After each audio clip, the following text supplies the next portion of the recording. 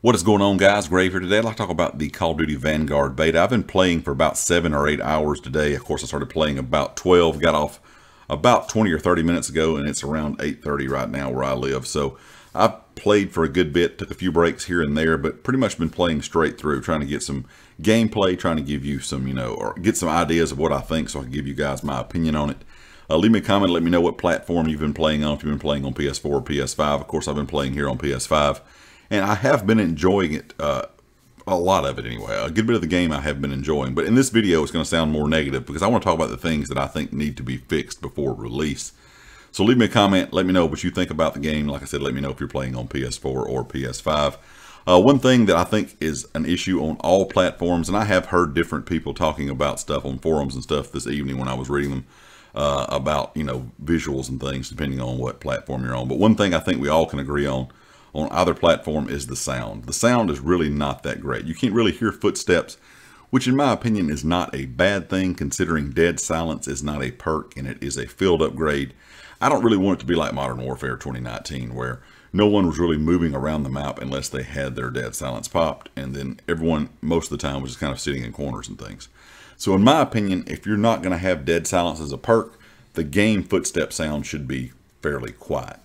The only thing that I think needs to be fixed with it is on harder surfaces. On this map, for instance, there is a boat there on the one side. A lot of people hang out in it, and you really can't hear footsteps on that boat at all. I mean, people can just be running around all around you, and they make zero sound on those harder metal surfaces, and I think that needs to be fixed. I think the harder surfaces should make, some like hard wood surfaces or metal surfaces should make a little bit of noise.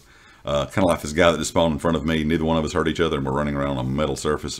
I think that should maybe be a little bit louder. But if you're not going to have dead silence as a perk, I don't really have a big issue with footstep sound being a bit quieter. Because if not, you're just going to be able to, hear everyone. You kind of just sit in a corner and just sound whore everybody. And that doesn't really make the game a lot of fun, in my opinion. The other thing I think they should do is probably quieten your own footsteps and probably your teammates' footsteps down just a bit, because those are extremely loud to me, in my opinion. And I am using my Astro, my A40 TRs. Now I do have them plugged into my PS5 controller. I'm not using the mix amp. I have not purchased the splitter yet, but so it is still, it seems no matter what you're using, all the comments I've heard so far from people playing on PS4 and PS5 is they can hear themselves and their teammates but not really hear anyone else. Like I said, if dead silence is not going to be a perk, I don't have a huge issue with that, but I do think there needs to be a few things fixed. Another issue that I have been experiencing on PS5 with sound is it sometimes cuts out real bad and starts just, cutting out, and you can't really hear anything. And I've noticed sometimes the game starts to lag at the same time. So I'm not sure if there's an issue, it kind of ties into those two together. Another thing that I'm not a big fan of is the streaks being grouped together. So what I mean by that is if you want to run a UAV and a counter UAV, you cannot do that. It's broken them up kind of like Modern Warfare did in Modern Warfare 2019. And of course, Black Ops Cold War did when the game first came out. And of course, that did change later on. But it has the kill streaks kind of grouped together. UAV, counter UAV, all that kind of stuff, care packages all together. So you have to pick one. So you're going to be running something, at like 3 and 4 kills, maybe something at 6 or 7, and then, kind of so on. I wish you could kind of run just whatever you wanted. If you want to run a UAV, counter UAV, personal UAV, you could run all 3 of those. I kind of hate that they break that up to where you have to pick between a UAV and a counter. Some people may not mind that, but it's just kind of a thing that I really didn't care for in Modern Warfare 2019 or in Cold War, and I was really happy when they changed that in Cold War. I thought that was for the best, in my opinion, just personally. Another thing that I can say about it, I know I said a lot of this is going to be kind of negative, but one thing I really do like about it is the movement and the graphics are really nice on PS5. And I know it's not the same on PS4. A lot of people are saying it's harder to see people on PS4, and it is at times hard to see people on PS5, and I'll get to that here in just a second. But the graphics and the movement are really nice on next-gen consoles, it seems. I will say the movement feels a bit better than Modern Warfare, but it does feel a lot like Modern Warfare and Warzone. So if you like the movement of those games, you're probably going to like the movement of Call of Duty Vanguard.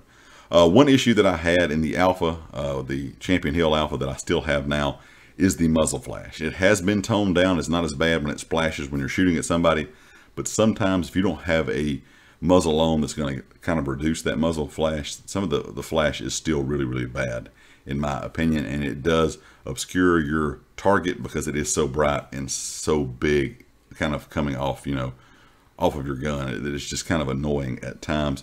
The same can be said with this death machine, as you guys are going to see. This thing is dangerous. If you shoot it anywhere close to a wall, it kind of splashes back on you. But sometimes you will lose enemies even with this because it's just so much, you know, muzzle flash at times if they're within a close range to you. One thing that I think nobody will be surprised when I say this is spawns are not good whatsoever.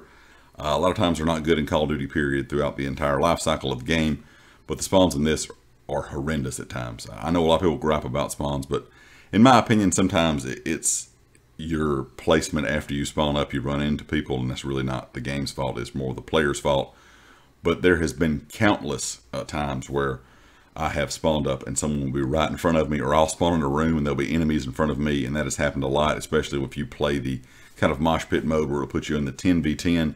You get in Hotel, it's just chaos, and sometimes you'll spawn right in front of an enemy, and sometimes they'll spawn right in front of you, and it'll happen several spawns in a row. So it'll be like 3 or 4 times, and you'll just either die or wipe out several people before they can even move, and that definitely needs to be adjusted. One thing that I said a few minutes ago that a lot of people were saying on PS4 was visibility. I still have an issue with visibility in some areas. Some areas, enemies are really hard to see. Not necessarily on this map, but the map that it snows. I have not memorized all the names of the maps yet, but on the map that it snows, when you're outside in the snow and you're looking in, it's hard to see people in those dark windows and dark areas. It kind of reminds me of how Modern Warfare was when it first came out, when the dark areas were a problem to see players. You know, they had to start adding, you know, ways to lighten up those areas when Modern Warfare, or after Modern Warfare was released. And I still feel like that is a problem now, and I think it may just be the engine they're using. You know, it's the same engine they used in Modern Warfare 2019. One thing that I don't like is if you try to improve that by turning up the brightness, the game seems really washed out. And once again, that was the same thing in Modern Warfare 2019. It seems like this engine doesn't really want you to have the brightness turned up. I've actually turned mine down. Of course, everybody uses different TVs. I use a monitor, a BenQ monitor. But for me, about 45 is the best to me. It looks the best at 45. Anything above 45 on the brightness seems very washed out. One thing I know a lot of people are going to be talking about is the lobbies disbanding, which is going to make, you know, the conversation of skill-based matchmaking. I just assumed it was going to be in here. It's been really bad over the last several years. There's always been skill-based matchmaking in COD, but it's not as bad as it has been since Modern Warfare. I still assume it's going to be in here, especially when we see disbanding of lobbies. That just pretty much confirms that it is in the game. Of course, in the beta, it's kind of hard to tell. I have had some games where you absolutely just stomp people, and in the next several games you do not. You just get absolutely annihilated. So it does feel like it's there, but I can't 100% confirm that. But I do know with the disbanding of the lobbies, it makes it not as enjoyable for some players as it does if you have just like a regular COD lobby system where you can just keep playing the same people over and over, you know, like we've had in past years before Modern Warfare 2019. The maps, I really like them. I have a few issues. The hotel map 10v10 is just chaos. Spawns are awful, so it's just not really a lot of fun. This map, I'm not a huge fan of any central location where people can see all the way across the map from one area. And it seems like if you get on that boat, it's just a lot of bad head glitches. And I kind of wish they would maybe fix that so you can't see all areas of the map on each side from that boat, because it does get kind of annoying when a group of people get up there. It's kind of hard to get them off those head glitches, and they pretty much can pick you off on any side of the map. The suppression they've added in, I'm not a big fan of. It kind of gives you a suppression look on your screen, which kind of reminds me of Battlefield. And we all know if you played Battlefield a long time ago, suppression was one of the least favorite things of anybody in the community. I'm not really sure why they decided to add that in to Call of Duty. I'm not a huge fan of that. Time to kill, a lot of people are going to like it. Some are not going to like it, but it does remind me a lot of Modern Warfare 2019. Actually, Modern Warfare 2019 might have been a bit faster, but time to kill is not horrible in my opinion, but I know it's a lot different than Black Ops Cold War. And last but not least, I think most of the issues that I've discussed is mainly the same things we saw in Modern Warfare. I'm really curious if it is just the engine that causes these issues, from sound to some of the visuals and things of that nature. Hopefully a lot of this stuff can get fixed. I think it's things they can fix. Spawns, visibility, and stuff like that can definitely be fixed. It is an enjoyable game. Of course, I'm going to have some more playtime over the next several days. Of course, to the 13th that this beta lasts, you know, here on PS4 and PS5. And of course, next weekend, everybody's going to get to hop in and play. So I'll really be curious to see how the game is going to play then, and kind of we'll get more of an idea of how the disbanding of lobbies and things are going to work. But anyway, guys, leave me a comment, like I said, with your thoughts. Let me know what you think about the Vanguard beta if you've been playing it. And of course, let me know what you think about it if you've not played it, if you're planning on playing it next weekend or whatever the case may be. And of course, if you like the video, hit the like. If you have not subscribed yet, please do so. Be sure to check out everything down in the description, the community Discord, my Twitter, and of course the affiliates here on the channel, Empire Jerky and Amazon affiliates. And I'll catch you all next time. Peace.